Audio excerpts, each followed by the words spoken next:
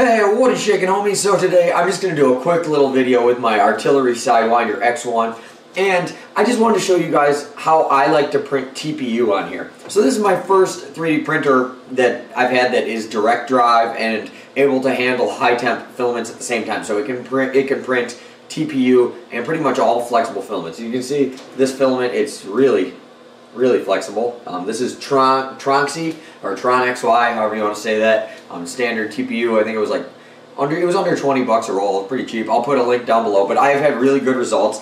I had a really crappy roll of some clear TPU and it just did not print that well. So I switched over to this, and I've been tweaking the settings here and there. I'm still kind of learning, but so far I've had some pretty good success. I've printed these tadpole fishing lures. I printed these. I printed a little thing for my bathtub, which was kind of like my test. This one turned out pretty bad, honestly, but it was a good starting point, so I knew what settings to change. So I'll show you guys some time lapses of just like printing these little guppy, like, you know, little lures. I mean, and it's cool too. So hopefully they have like action in the water and everything. We'll see. And this tadpole one also looks really nice. So I printed a couple of these. I'm going to give a couple to my brother. We're going to do a video in the future of trying to fish with these, so stay tuned for that. But yeah, so while those are time lapsing, I'm going to go through and tell you the setting changes I did. These are all in Cura, but you could use these settings in basically your other slicer programs. It would be the same thing. But if you're using Cura, here's what I have found pretty good results with. Okay, so I normally like to print PLA at 0.2 millimeters. You know, most of the stuff I print isn't like super fine detail where I need to go really low, but you're going to need to drop the layer height. I've printed these at 0.175. It's kind of like a good mix between, you know, not too big, not too small, but you might want to drop it even smaller, like all the way down to 0.1. In general, TPU, you're going to have to really slow everything down. There's no rushing 3D printing, especially in TPU. I mean, you got to really drastically change a lot of these settings. Okay, so I'll also put all these down below if you want to look at the list down below, and I'll put a little picture right there of a screenshot of my settings. Okay, so we got the layer height at 0.175. The initial layer height, though, I still keep that at 0.2. I want a thick first layer. Also, too, my line width, I bumped it up to 0.6. Its default is 0.4, so I bumped that up a little bit, as well as the top bottom. I bumped that up a little as well. As you can see, like on this first thing I printed, I don't know, I'm probably too far away, but it didn't, I don't know, the top and bottom just didn't work that good. So then I changed the settings a little bit, and then like these tadpoles printed a lot more solid on the top and bottoms, and, you know, etc. Okay, so you're going to want to do that. My wall thickness, I changed that to 1.4. Normally I like to print that at 1.2 for PLA. My line count, I put it at 3, so I got 3 lines of walls. What else is there? Top layers, I do 4 top layers. Bottom thickness of 0.48. What else here is important? That's not important. Extra skin wall count, I put 1. Some of these you won't have on your settings. Okay, then very important, you want to enable ironing. So ironing is when the print is done, with the nozzle hot, it goes over the top of everything and just smooths it out. For everything, this actually makes a pretty good difference, and I like doing this on most of my models, but especially on TPU. Okay, so then when you're printing flexible filaments, if you want it to be more squishy, you gotta have like a lower infill. So like, you know, these I printed them at like 20, and they're squishy a little bit, but not much. But these I can bend them in half. These were printed at only 10% infill. So if you want it to be like squishier and able to move more, print it at a lower infill.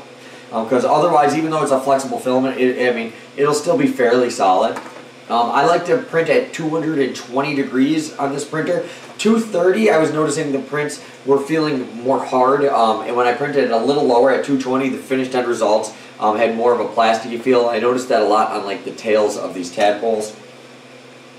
The build plate, I have it at 60, and so far that seems pretty good. 60 seems like a good number. The flow though, normally I print for PLA, I print the flow at like 96%. I had to bump it up to 102. So you're going to have to bump up that a little bit.